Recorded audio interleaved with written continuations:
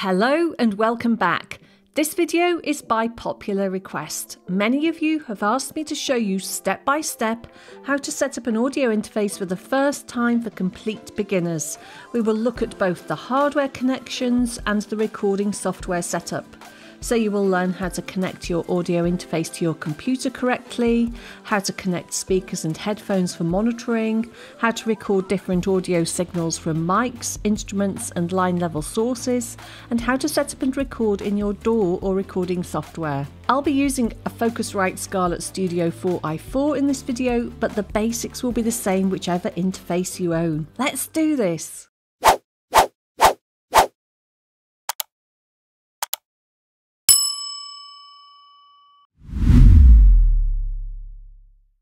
Before you get super excited about your new audio interface, do not plug anything in until you have checked out the manufacturer's website or read the quick start guide. Sometimes you have to install software or drivers before you plug in the device. So do a quick check and grab any up-to-date drivers or control panel software. It's important to do things in the correct order. Oftentimes the audio interface will be plug and play on a Mac, but will require ASIO drivers to run efficiently on Windows. With the third generation Focusrite Scarlett interfaces like this 4i4, you generally plug the interface in and then get prompted through a setup sequence. You need to install the Focusrite control app to get full functionality from the Scarlett 4i4, and you will do this during the initial setup. So just read the manual for your interface before you start. Now you are ready to connect your audio interface to your computer using the USB cable provided. The 4i4 is a USB-C device but comes with a USB-C to USB-A cable.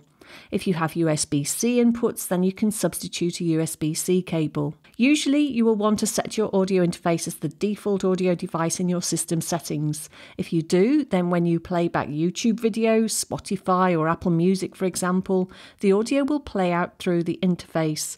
Just be aware if you do this, sounds will no longer come from your computer speakers. The sound will now play through the headphones or speakers connected to your audio interface. To hear audio from your interface, you will need to connect studio monitors or headphones or both. Usually the headphone output will be 1/4 inch, so depending on your studio headphones, you may need an adapter. Then you simply plug in your headphones and you can adjust the volume using the headphone level knob. If you want to connect speakers, then these will need to be active to make a direct connection, or if you have passive speakers, you will require an amp. This interface has balanced TRS 1/4 inch outputs, and these active KRK Rokit 5 monitors have a balanced combo input. I can use either a pair of TRS to TRS cables or TRS to XLR. I simply connect the left output to my left speaker and then the right output to the right speaker. Make sure you have turned all the volumes down and the speakers are off when you connect. This large knob is the main monitor volume control. Many audio interfaces have these combo inputs with built-in preamps. These allow you to connect and record microphones, instruments and line level sources and accept both XLR male connectors and 1/4 inch jack plugs. Your microphones should be connected using an XLR connection. Plug the female end of the cable into your microphone and the male end into the interface. Make sure the preamp gain is set to 0 when you plug your microphone in. Then you can adjust it after to get the correct recording level. As a general rule, when you plug an XLR cable into a combo input on an audio interface, the preamp gain will automatically be set as appropriate for microphones. Do not connect any line level sources using XLR leads. Always use 1/4 inch jack cables for line level signals. If you have a condenser microphone, you will need to turn on the phantom power. Leave this off if you have a dynamic or ribbon microphone. But what if you have plugged in 2 mics, one dynamic and one condenser? Well, usually this won't be a problem. Most modern dynamic and ribbon microphones will not be damaged by phantom power, they will just ignore it. If you have any doubt, check the specification of your mic to ensure it is safe to use when phantom power is on, if you're using it alongside a condenser mic. To connect a line level source such as a keyboard, use 1/4-inch jack cables.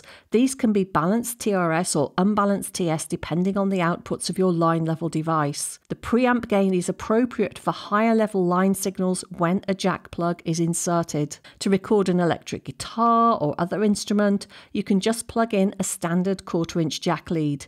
You will need to switch the input to instrument level, either on the interface itself if it has a switch, or with the 4i4 you have to use the Focusrite control app.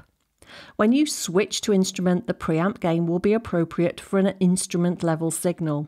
A quick reminder, whatever audio source you are connecting, dial the gain knobs and monitor knob down when you plug things in. The 4i4 also has a couple of line inputs on the back which accept 1/4-inch jack connections.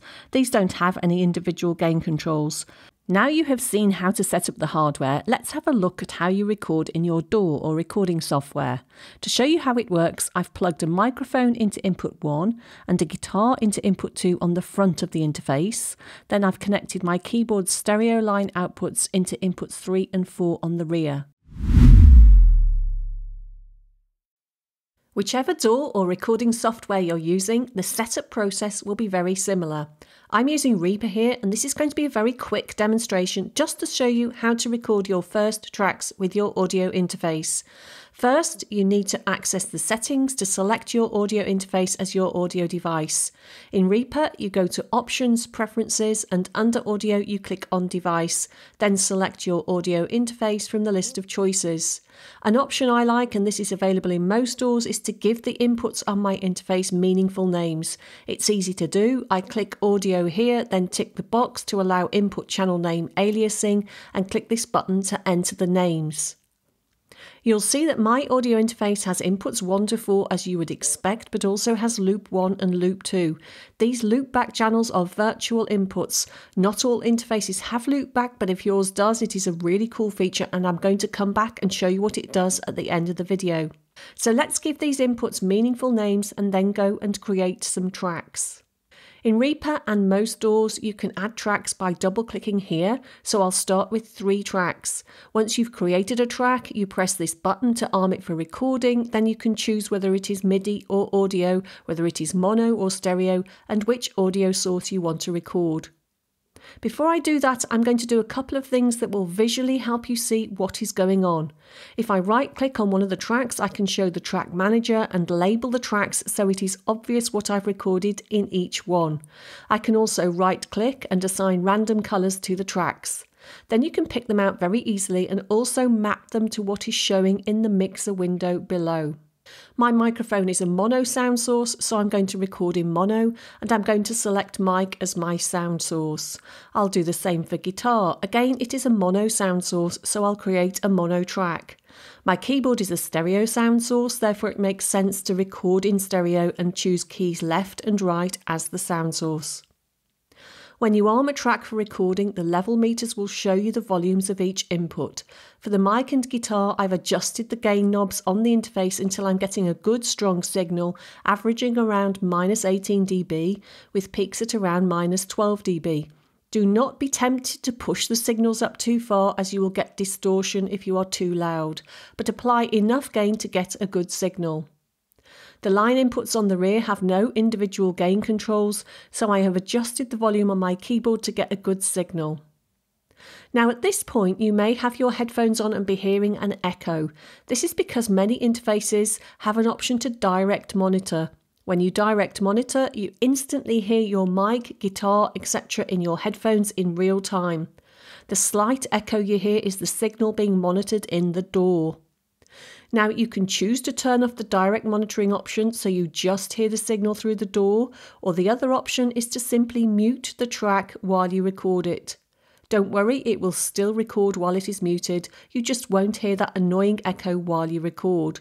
As an aside, the 4i4 does not have a direct monitor button on the interface, but this feature can be enabled in the Focusrite control panel where you can set up various routing options. Now when I press the record button, any of the tracks that are armed for recording will record. I could record all 3 things at once. When I do that, the mic will record separately on track 1, the guitar on track 2, the keys on track 3. Alternatively, I could say record the keys first, then record the guitar, and finally record a vocal track on top. Once I have my basic arrangement, I could overdub another vocal line or a second guitar track, etc.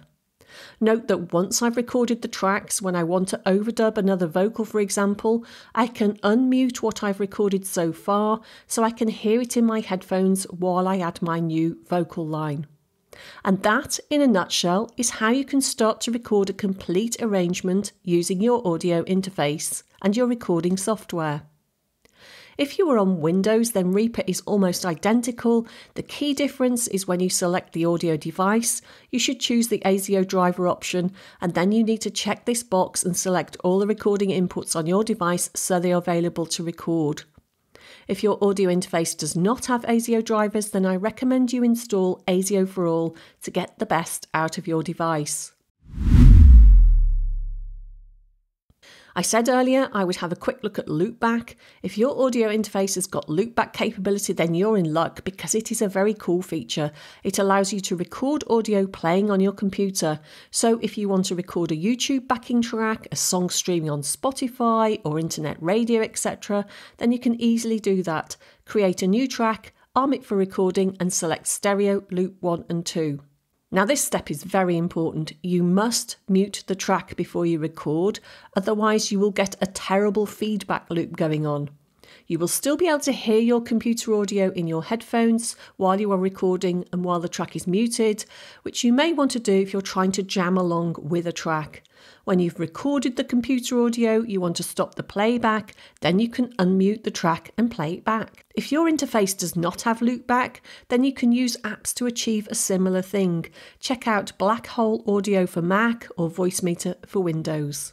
This has been a very quick demonstration. If you want to know more about audio interfaces and other home studio recording equipment, then you'll find lots of straightforward guides on my website, or take a look at my other videos. I've put together a playlist of my most popular ones, including audio interface versus mixer, how to connect a mixer to an audio interface, XLR versus USB microphones, MIDI versus audio, and much more. Well, I hope you found this helpful. Any comments or questions, post them below. If you've enjoyed this video, then do give it a like, and please subscribe and hit the little bell if you want to be the first to see my newest recording tutorials and how-to guides. Thank you so much for watching. I will see you next time. Bye for now.